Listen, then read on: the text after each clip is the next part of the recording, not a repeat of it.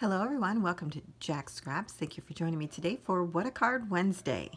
We are going to be using the Quick Cards Made Easy issue 153 from June of 2016, and we will be creating a twist turn card, and this is an example of what we will be making. I will be using Simple Stories Let's Party paper pad in this creation. So let's get started.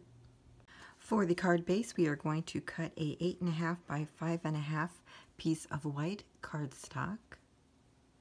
Okay, now that you have your card base cut out, we are going to place the long end at the top of your scoreboard, or if you are using a ruler and a other type of instrument, that will certainly work as well. We are going to score at 2 3/4 and 4.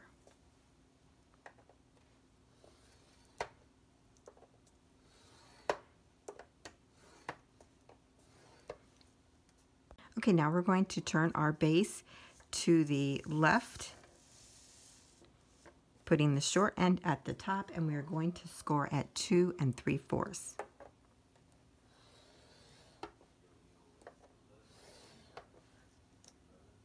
Okay, now that we have all of our score lines created, we are going to create 2 additional score lines. With your paper facing with the short end at the top and the longer end at the bottom, we are going to create 2 score lines at a diagonal from the center so this was the 2 3/4 score line, this was the 4 score line. We're going to go in between that space and create a diagonal line using the center out to the top of the 2 3/4 score line.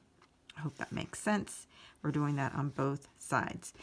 All you really need to remember is to keep the shorter end at the top where the score lines are and the longer block at the bottom. Okay, so mine is in the right direction. I'm going to use my Tim Holtz ruler and line it up.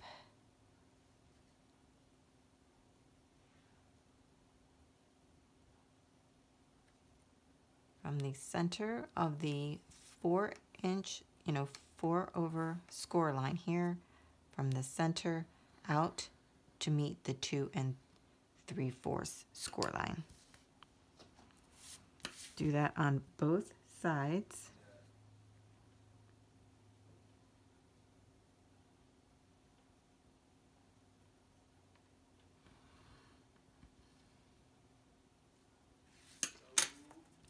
Okay, and once you're done, it will look like that. Okay, now what we're going to do is burnish all the score lines, including the 2 diagonal ones that we created. You can use your bone folder, you can use the back of scissors or whatever you have handy. Just make sure you go in both directions because that will help the ease of the card to turn. So we'll fold down on this one.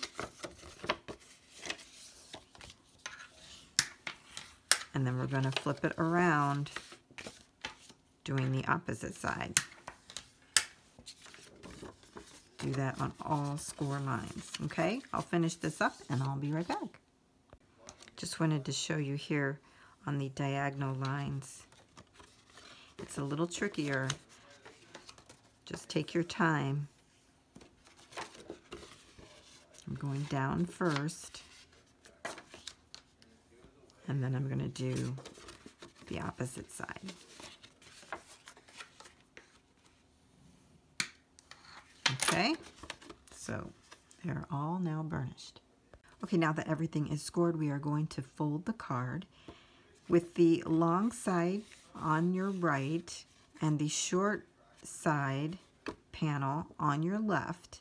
You're going to fold the short panel backward, then fold over the card, and then you're going to kind of push right here, and it bends and makes a diamond over the base of the card. Okay, so I will do that again. Here's your card base. Fold the short side backward. Fold the card in half. And then push here to bring up the diamond. Now what that does is it makes the mechanism, those little triangles that we created, they bend so that you can bring it over and it lies flat like that. It did take me, you know, at least 2 times until it was really easy, because the mechanism itself is, you know, it's not trained to go in that direction, so it needs that little push to get it going. And if you can't get it by pushing, then what I did was go down here and actually just kind of help it along, you know. So it would be pushing the diamond there and pushing the flap over, and then it folds over, okay? So one more helpful hint on this, just remember that the peak will face to the back side of the card. So this is the valley, and here will be the peaks in the back. So that should help make sure you have your card in the right direction. Okay, look how small this is. It's cute. Okay, now that we have our base done, we're going to cut the pieces that we need to decorate it. So what I have done is cut a 2 5/8 by 4 3/8 black piece of cardstock, and I'm going to lay that down here. And then I've cut a 2 1/2 by 4 1/4 piece of decorative paper, and I'm going to layer that on top of it. Now this is from the Simple Stories paper pad, and I added glitter as well as Wink of Stella so that it would have some glitter on there. And because I own the collection, I'm also using some chipboard pieces, and I've decided to use this little boy. I think he's so cute right there. So that's how that will look. On this diamond piece, I'm going to layer a 2 5/8 by 2 5/8 piece of cardstock, and then I'm going to add a 2 1/2 by 2 1/2 piece of decorative paper. And then I'm also going to add another piece of chipboard of the cake and put the Celebrate across it. So then it will look like that. I may also include, I found some stars and some little swirlies, or I may use some enamel dots that I actually have as well. So I'm going to go ahead and glue all this together. Now that I've told you all the sizes, you can go ahead and glue and cut out your pieces as well. Okay, so I've adhered the base and the first decorative layer to both of these sections. And on the inside, I realized that I probably, before layering the chipboard pieces, should put what I want in on the inside just for ease. And so I've added a 2 5/8 by 4 3/8 piece of decorative paper here. And I found some with lines so that they could actually leave a message or sentiment here and sign the card. I added a die cut here for some decoration, but this is a flat die cut rather than ones that are chipboard or with dimension, so that when you're folding it, it actually folds rather flat.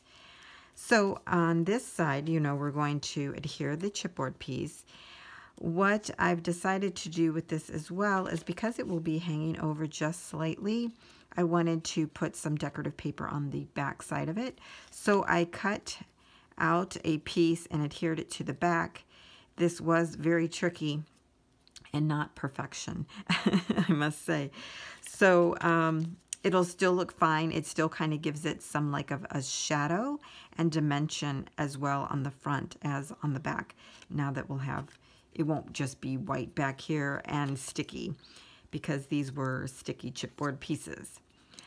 So before we adhere that one, I thought we would go ahead and adhere the cake.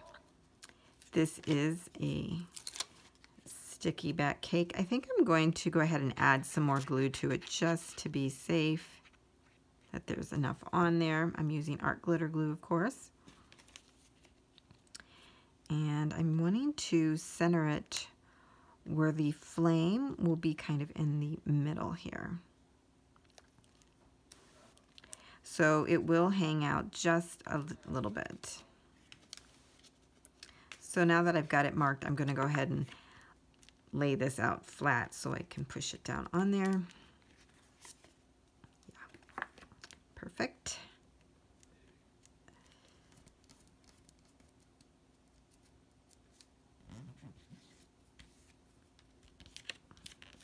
And then I will go ahead and adhere the banner sentiment that I have.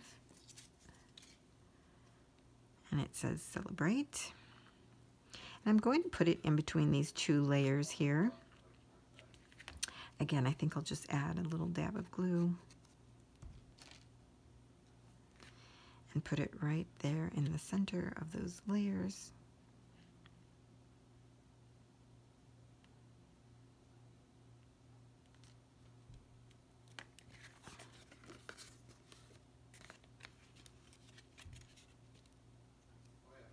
And so it will look like that. There we go.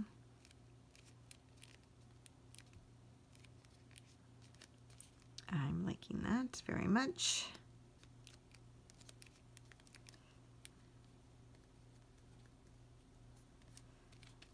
And then let's go ahead and add our little guy on here. Okay, I put some glue on the back, and what I'm going to do is have it hang out a little bit over the decorative and base layer there. It helps to add more dimension.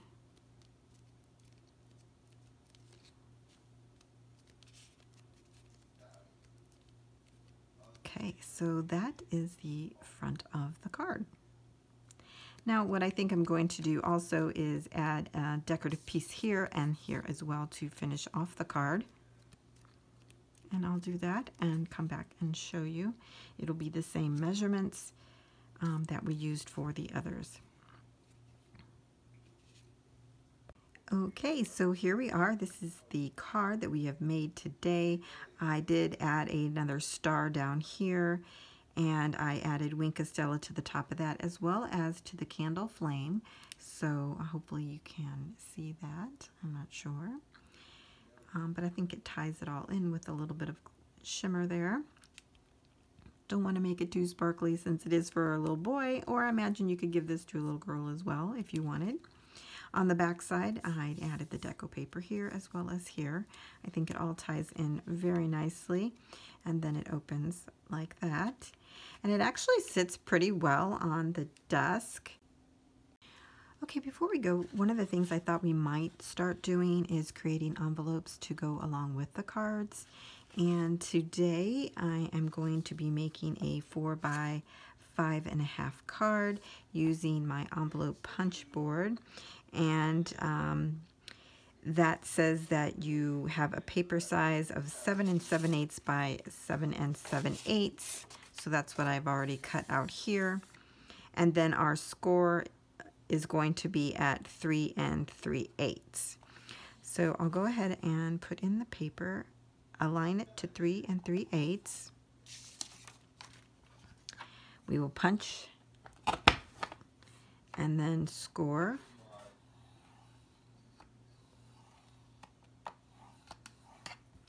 So then you turn it and you align the score line that you just created with this little arm there.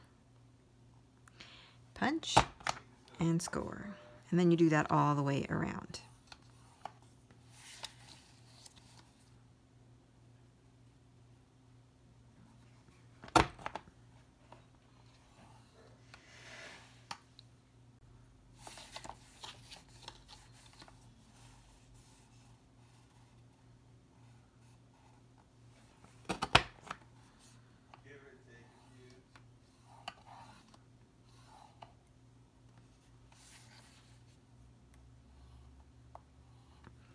Okay.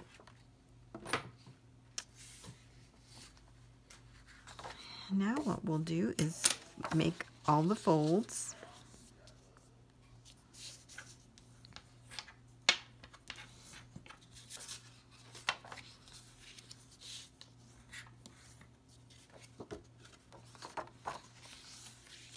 Now I must say you have to be careful when you have directional paper, or if you have words, you know, they would be upside down if you used decorative paper with words. So if you don't mind that, then you can certainly use it. But if you do, just keep that in mind. Now, what I did before I started here, I wanted to make sure that the lines were going this direction or this direction in the right way. So I kind of figured out what I needed to start on. So because I wanted the pattern to be going across, I aligned the envelope first to the decorative paper before doing any of this. And then I could see that I need to start in this direction with the diagonal. I hope that makes sense. I was just trying to let you know to be a little bit careful when you have paper that is directional or that you have printed paper. So I don't really care for the pointiness here, so I'm going to cut that off and I'll be right back. Okay, so the next thing I'm going to do is add art glitter glue, and I'm going to add it to the insides of the panels, not to the base there, because this way you don't put glue where you don't really want it. Okay.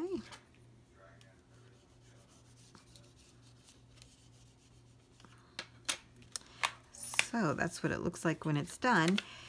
I thought I might put some more decorations on top, but I first want to show you that this card will fit right into the envelope. Like that. It gives it just a little bit of dimension. You might need some additional stamps if you happen to mail it, but it, you know, fits in a regular size type envelope. So that's really exciting. Okay, so I've cut out a label using my Cricut, and then I pulled out one of the die cuts that are paper thin, and I'm going to adhere that on here in between the two lines for symmetry, and then we'll put that on there. So let's go ahead and do that. And let's see. Let's see right here. Just trying to center it between the two sides.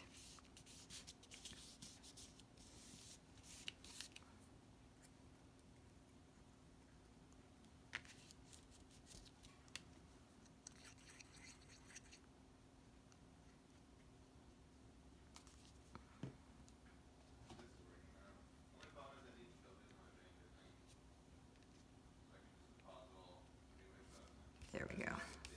I like that.